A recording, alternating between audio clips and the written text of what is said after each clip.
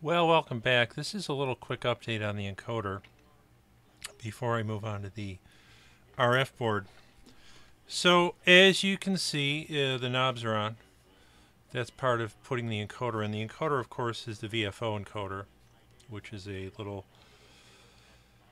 board which I showed you previously, and there it is soldered into place on the back right there in the middle. And try to zoom in on it. I want to show you something and discuss it briefly. We'll try to get in here with the lighting problem mainly. Let's see. There it is. You see those 4 pins coming down that are out of focus? Let me try to focus this thing. We're going to turn off autofocus.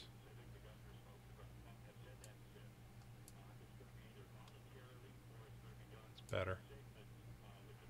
So those 4 pins there, if I can point to them with my pencil, right in there, you see the 4 wires. They're actually 4 wires.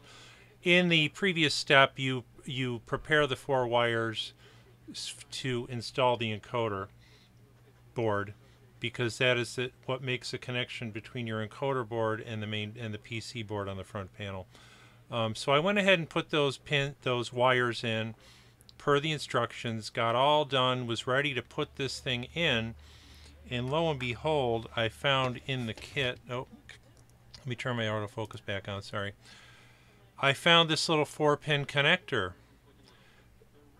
and that was in with the encoder. So, but there's absolutely no mention of it in the instructions. So I made the assumption, which I think most people would, that it was to replace those 4 pieces of wire there, that they decided to add this instead.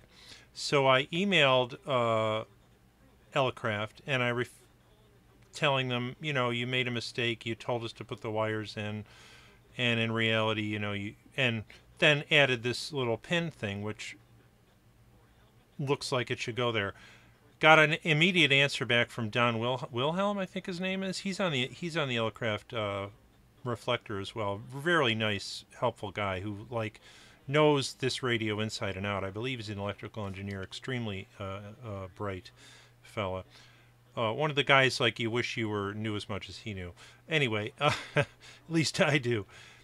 He said, toss it in my parts bin. It's not a mistake. In the instructions, he didn't really say why this was included. I'm guessing somebody maybe they thought they were going to use that and didn't. However, if you look, you can't really get a sense. It would be really close. I can sort of get a sense there. It would be very close on whether these pins would even be long enough to bridge the gap between the 2 boards. I think it probably wouldn't quite make it. So I'm just doing that update and letting people know in case anybody stumbles across this video and they're putting one of these together and they happen to have one of these little things in there. It's not used. You do in fact use the wires the way the instructions tell you to connect the encoder. So that is the front. Hey, it looks like a radio now, right? Of course it's not. It's only the front panel. And the RF board, which is the big board that goes back here and plugs in down here, has to be built next, and that will be next in the assembly of the board. But it's looking good, and this thing spins real nice. And like I said, this is a nice weighted aluminum tuner board with a built-in dimple. Very nice. And the knobs are rubberized and quite nice to use. So we'll be on next working on the RF board. Thanks for watching again. This is Tom. Have a great day. 73.